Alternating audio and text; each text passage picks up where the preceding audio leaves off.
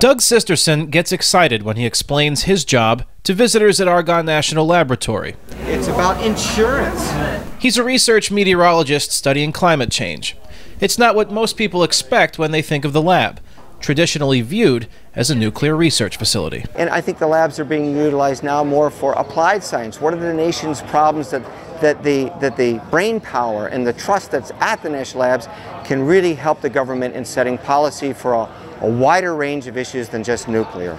That brain power at Argonne includes Charles Makel. He's a computational scientist helping the Centers for Disease Control understand how the H1N1 swine flu virus might affect the U.S. population during the anticipated outbreak this fall. Argonne's role is on the technology side, to put it broadly, and these computational models that we're developing here will be incredibly important for helping people understand, people in the government, what they should do or what they should recommend, and what the costs and benefits are of various actions that they could possibly take. These are two examples of the extensive role the National Laboratory plays in daily life. Argonne Director Eric Isaacs says expanding the public's understanding of that role is an aim of the laboratory's open house. We do this because what we're doing here is very important for the national interest. From national security to national health, scientists at Argonne are on the cutting edge, working to make everyday life easier, safer, and even longer.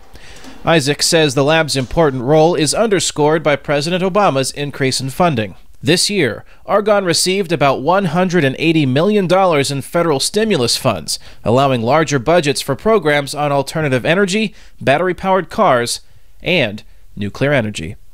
We think nuclear energy is a very important part of the green energy solutions for the future. The benefit of nuclear power was one of the lessons Kathleen Brandeis learned about on her visit to Argonne's open house.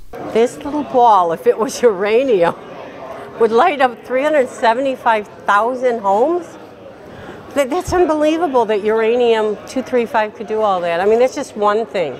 That's the kind of reaction Eric Isaacs is looking for. I'd like people to walk away saying, it's very cool what they do at Argonne. We'll actually show you some blowing. Kane, Farabaugh, VOA News, Chicago. Notice how I have to keep turning it?